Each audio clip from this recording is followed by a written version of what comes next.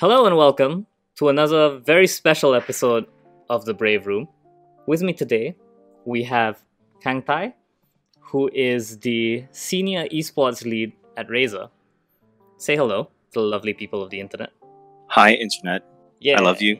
that makes one of us.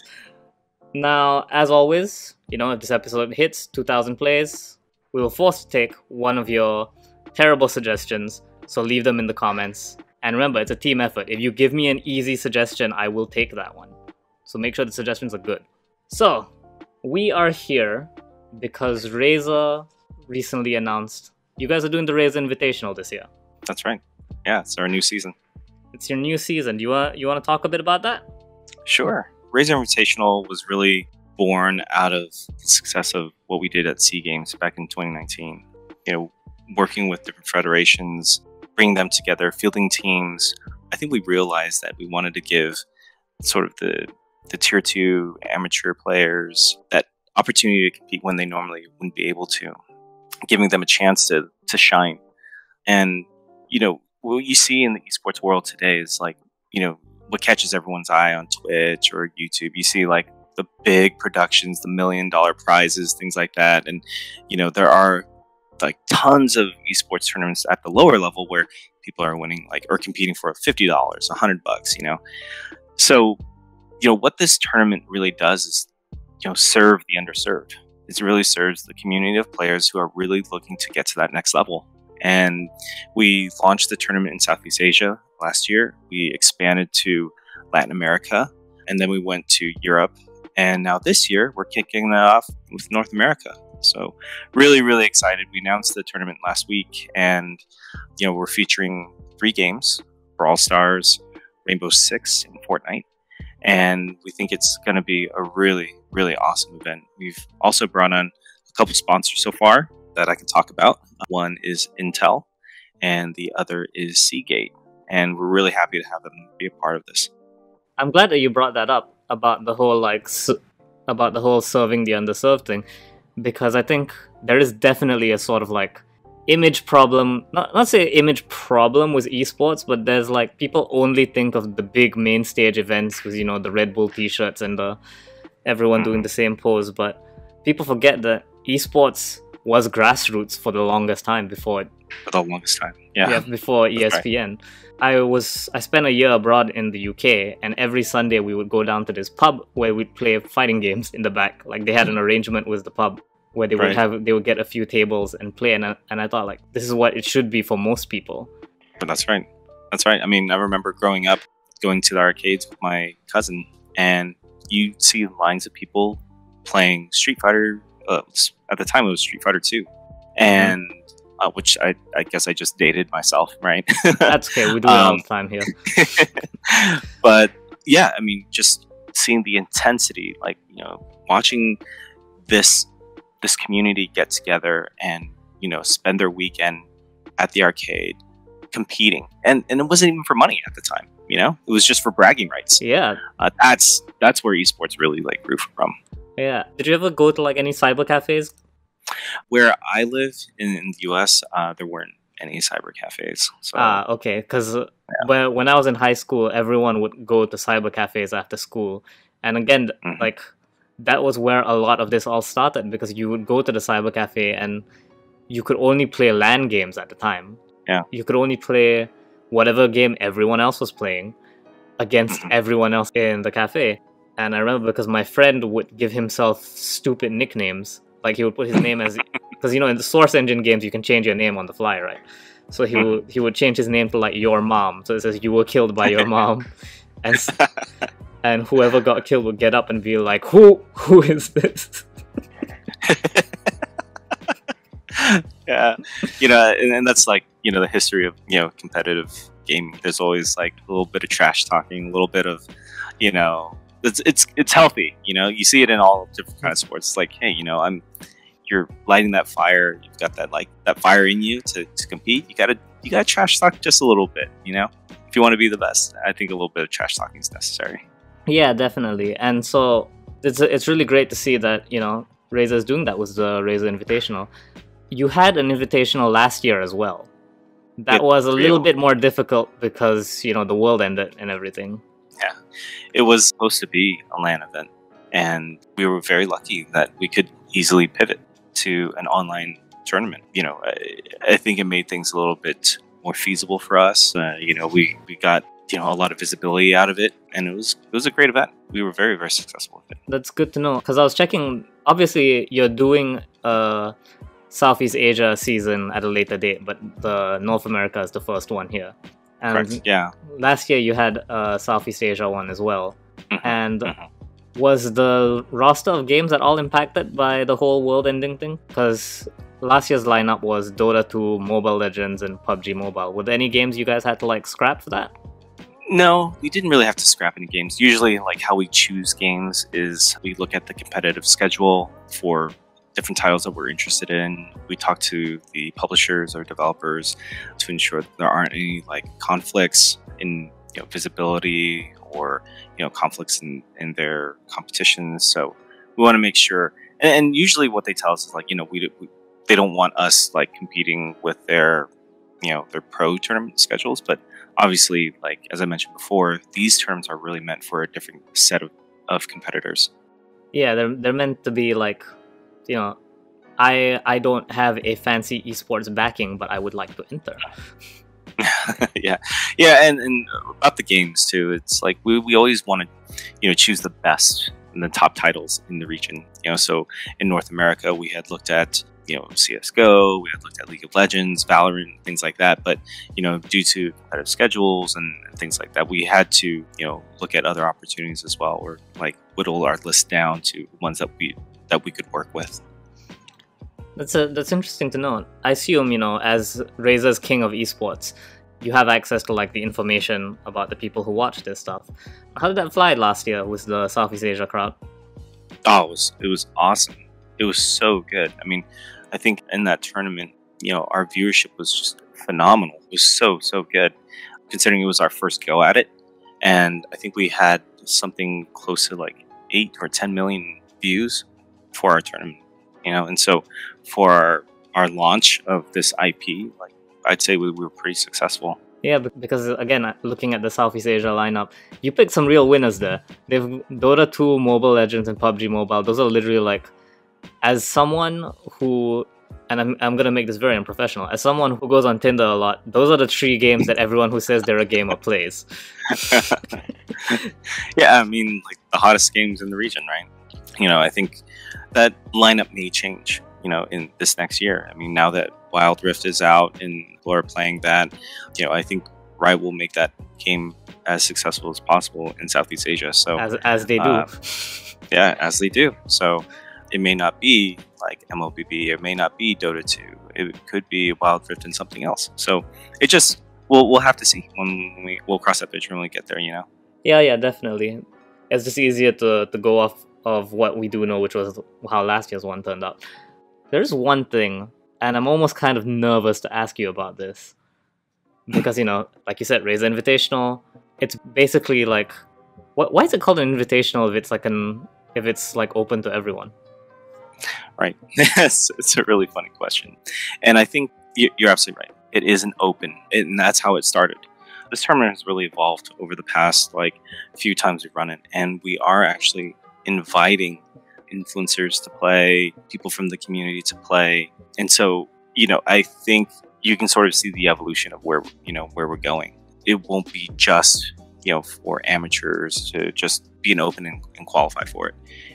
We're moving towards something bigger, you know, that I think, you know, the invitational, I guess, word will be very, very relevant. That's a very democratic answer to that. I try. That actually wasn't my question. That was just, I came up with that while trying to phrase my question. But my actual question was, as GamerBraves' resident fighting games evangelist, I can't help but notice the lack of fighting games on this list. Is it like, is it because your mission statement would be a little too similar to EVO? It would be, and we don't want to, you know, compete with like, you know, with the likes of EVO. You know, I think it just comes down to what what games are we think are going to be really popular, are going to drive participation and viewership. I mean, obviously, Razer is a company that is for gamers by gamers, right? We want to give the opportunity for everyone to compete. And back at SEA Games 2019, Tekken was part of that lineup. So I mean, a fighting game could be a part of any of these tournaments. What it comes down to is operational costs for a tournament organizer to add an additional title. You have to get influencers, people to help drive that viewership. All of it comes down to, do we have the resources and the talent necessary to have a great experience for everyone to participate in and watch. So there's the compromises, I guess you could say, that we would have to make. Oh yeah, definitely. One of the biggest misconceptions people have is that the fighting game crowd thinks that we are the mainstream. I think the entire FGC knows we are not the most popular multiplayer game by a long shot. It's kind of a shame, I think, why the fighting game community hasn't grown to something like a bigger audience. Because one, it's fast. Everyone understands what the objective is, right? Yeah. To beat your opponent down, right? To body them, right? But then, when you look at games like League of Legends or Dota, those games are so complicated. You have to understand each character's strength and weaknesses. You have to understand their build paths. You have to understand objectives and map control, vision. That is way more complicated than fighting games, to me, right? Yeah, and I'm not in the scene, but you hear stories from Cian and how he has to train and learn the size of the hitbox and for all different characters and knowing all the thousands of moves for each of them. It is complicated in that sense, but from an audience perspective, it's way more accessible. The thing with MOBAs is it's not visually apparent if the cool thing is happening right now, because I've watched some MOBA games live before, and someone's kiting and running away, and the crowd will go wild, and you're yeah. Is that a cool thing that's happening? When in truth, kiting is super technical and really, really impressive. Yeah. But unless you know that, it's this is a weird thing to watch. Whereas in Street Fighter, the guy's bar is empty. He did. Yeah. Oh my god! I peaked my audio levels there. I follow Markman23, right? I'm sure you know him, but he had posted something a few months ago, or maybe about a year ago, what is it, Evo, moment 37. Yeah. I always come back to it, right? Because even though I was not there, I didn't know anything about what was happening at the time. But watching Daigo make that those moves, yeah, the parries, yeah, the parries, and it's just that is so amazing. That is so incredible, and it really, I think, from an audience perspective, you have to be able to appreciate what just happened in front of you, even though you don't know exactly what happened. You see everyone rising out of their seats and screaming their heads off, and something special just happened. And so I just wish there were more moments like that where could be better publicized and have better visibility, because the fighting game community really needs that, I think, to grow. Yes, it's still niche, but it shouldn't be. And I hope that, through our efforts at Razer, we can help bring that visibility to more people through players like Cian, players like Fudo. I think those guys are just incredible players. And, we hope to support more of the FGC soon. So earlier you mentioned influencers are a part of marketing your esports event. Mm-hmm. And just wanted to clarify here, when you say influencers, you mean community influencers, right? Correct. For a game. You're not calling Belle Delphine to come in and sell Mobile Legends. No. We for Razer Invitational North America, one of the titles, as I mentioned before, is Brawl Stars. And we happen to sponsor and partner with Tribe Gaming, one of the biggest mobile content creation teams in North America, if not the biggest content creation team for mobile gaming in North America. And one of their key games is Brawl Stars. So we have created a bracket where on one side of the bracket, I've invited their content creators to play and field a team of them plus like some of their community and their fans to play with them and try to make it to the grand final.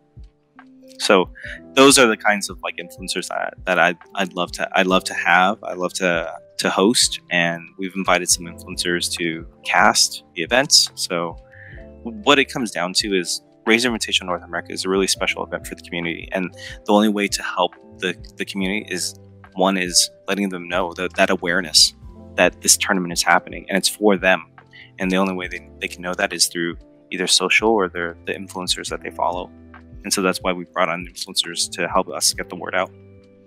Yeah, I think this would be a great conversation for another time, but like people really underestimate how important influencers are in like shaping your event. Oh, absolutely. I think in the past for our Invitational in Southeast Asia, we did work with Tier 1, a great team of people led by Trike, and those guys are just putting together a massive following. You know, we had we worked with some of their influencers, like I think it was Biancake, you know, like a variety streamer, and she helped like drive awareness for our tournament, and it was a great experience.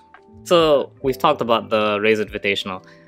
I do have one thing I want to pick your brain on. So the Razer Kishi, that looks like God's gift to mobile gaming to me, because I like some mobile games, but I do not like using my phone. I do not like touching the screen. It makes me uncomfortable. So the idea of I can stick 2 halves of controller on it and now it's a controller, that's great. So we did our write-up on the Razer Kishi, and we posted it to a group, and someone told me that controller type peripherals are banned in some mobile game tournaments. That's right. So I wanted to know what your opinion on that was, aside from the fact that, you know, it's Razer's job to sell these third-party peripherals. First off, the Razer Kishi is an amazing device, and we have partnered with a lot of publishers and developers to like ensure that there is the support for their game titles. Like I think Brawlhalla, I think there's like Call of Duty Mobile for iOS. You know, I think what Kishi provides is a new way to play, right? It doesn't necessarily give you some kind of unfair advantage or anything like that in competition.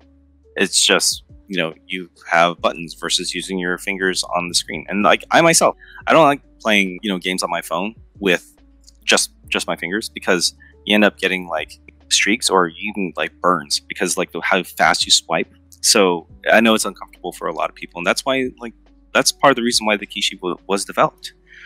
As for being banned in competition, one, you know, if the game is supported, I can understand why a developer would want to not have third-party peripherals in tournaments, and that's to ensure that everyone is having sort of a standard across all players. So all players must play on the same platform, right? Yeah. And I totally get it. And what we've been trying to do is work with our developer partners to, one, have one support for the game, but two, we've asked about like having exhibition matches to show people like, hey, you know, you don't have to play on your phone. You know, you can play on your Kishi and your device, either through a Bluetooth connection or through like the direct connection on the sandwich mode through the port, right? So that's just a new, really amazing experience. So you have multiple ways to play, and you can enjoy it how you want to. And Kishi can give you that variability and the opportunity to play more comfortably. So however you want to play. It's a challenge for sure. I think in the near future, when you know players are standing up and asking for more of these kinds of experiences, like using a controller, I think we'll see them in competition. Hopefully sooner rather than later, though. Yeah, definitely. And I like the fact that you brought that up, the idea of the standard versus the everyone should play what makes them play best. Because again, to bring it back, that's pretty much how fighting game tournaments go. That's why you have, controller players versus stick players versus hitbox players. Right. Because like a Problem X, right? He plays on controller. Yeah. And so I think a lot of esports groups, communities in general, need to start having that conversation about, hey, Do we think that maybe it's time to let players play the way that makes them play best, with a huge asterisk saying an aimbot does not count? All right. Aimbot Right. is not an accessibility feature. Right. But yeah, definitely. And I think this will be the last question for this. Sure.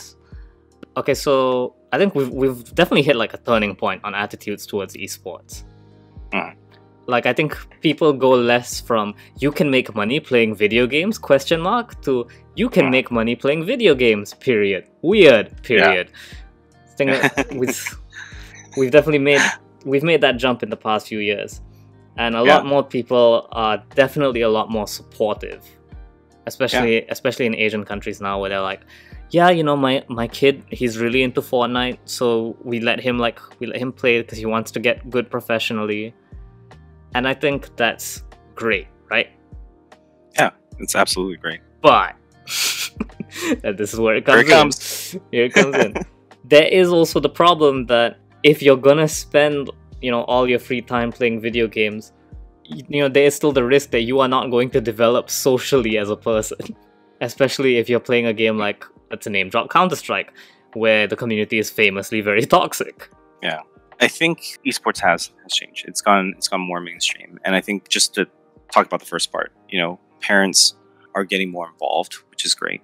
They're teaching their kids like how to be safe, playing games, interacting with people online.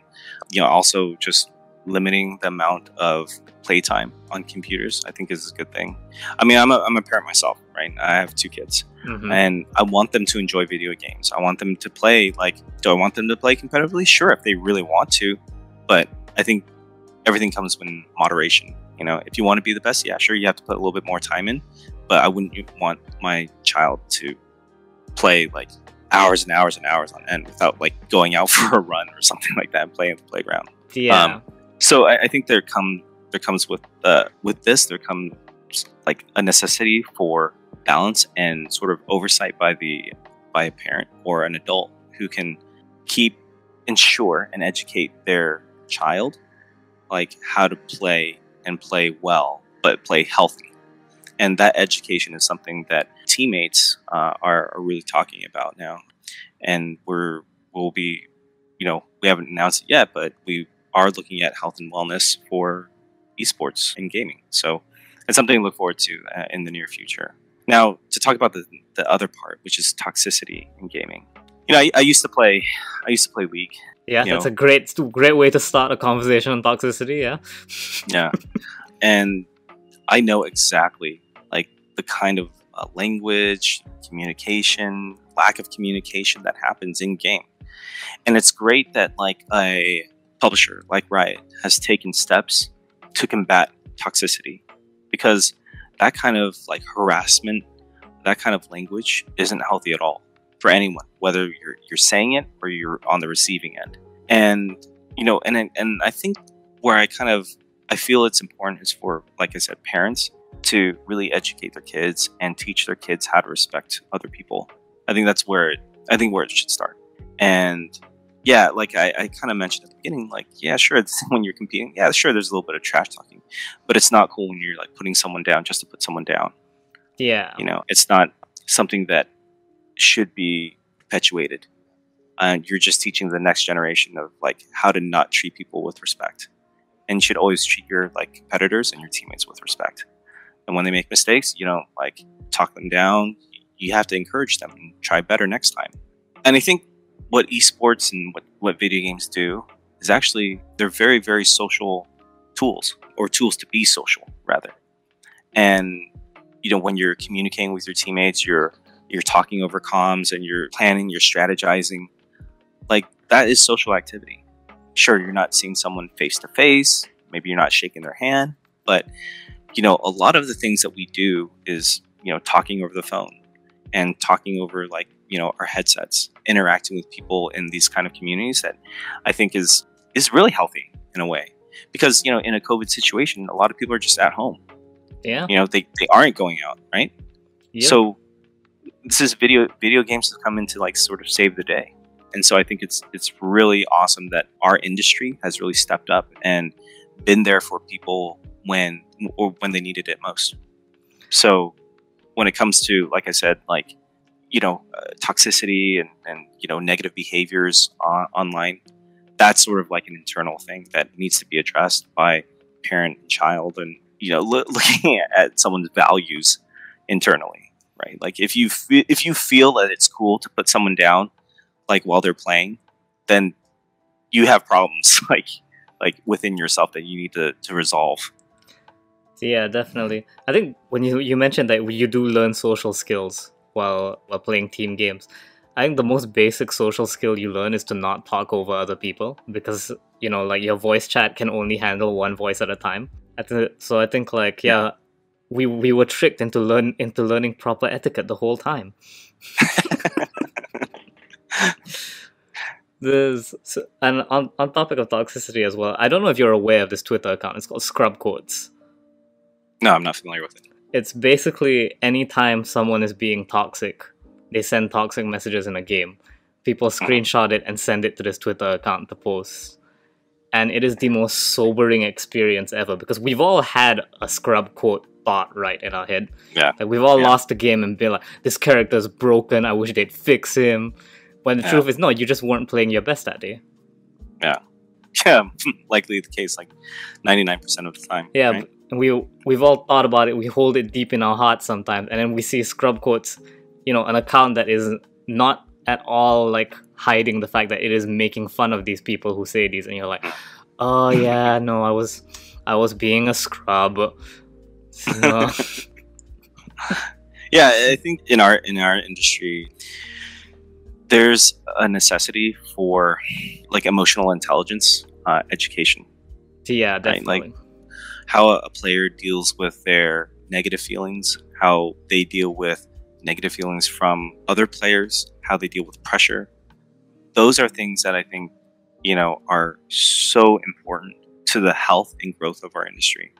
I hear, like, I've been joining a lot of like Twitter spaces recently, and just to listen in on like what the community is saying about, what it's like to be a pro, what it's like to, or how they can grow their followings. And it's amazing to hear young children, like you hear their voices and you can tell they're like maybe 10 to 12 years old, and they're always like, they're saying like, I'm so bad at this game, like how can I get better?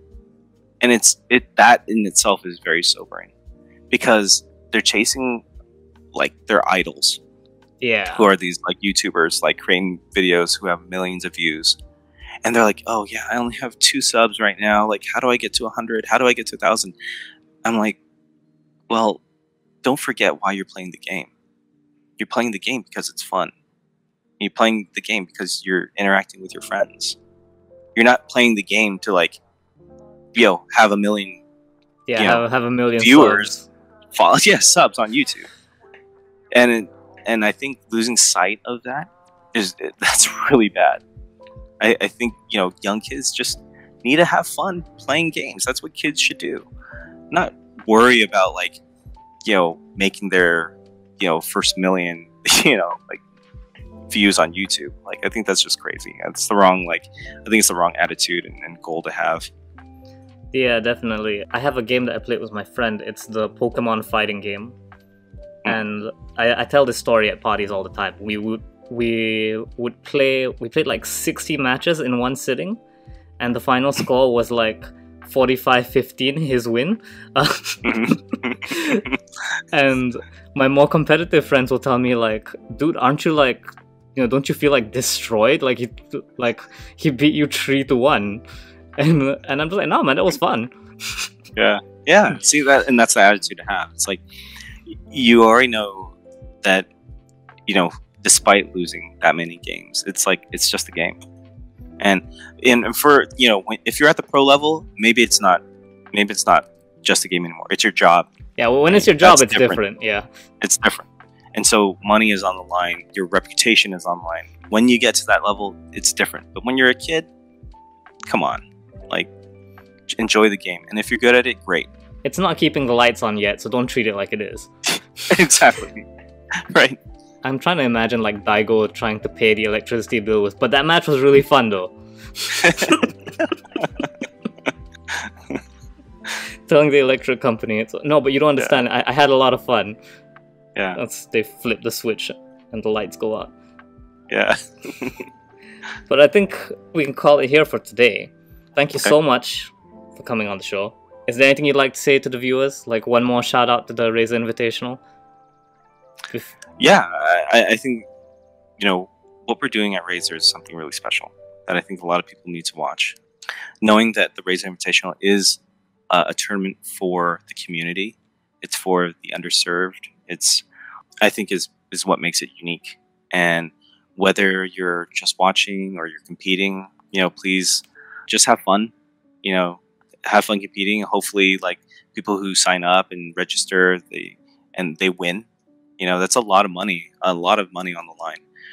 And for those who are watching, we're doing a lot of giveaways, and just want to make sure that everyone's enjoying their time watching it, because we're going to be doing more of these. We're going to be reaching new regions. So please continue to follow Team Razer, and yeah, I think that's it. Can't wait for the Antarctica regional. Those penguins playing. Those penguins can play a mean Wild Rift. I'm just saying. Yeah. They've got none but time. Yeah.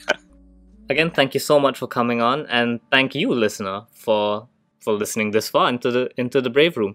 This has been another episode of the Brave Room. Don't forget, leave a comment. 2,000 plays. I'll have to take one of your suggestions. You know the shebang by now. This has been the Brave Room, and see you guys next week.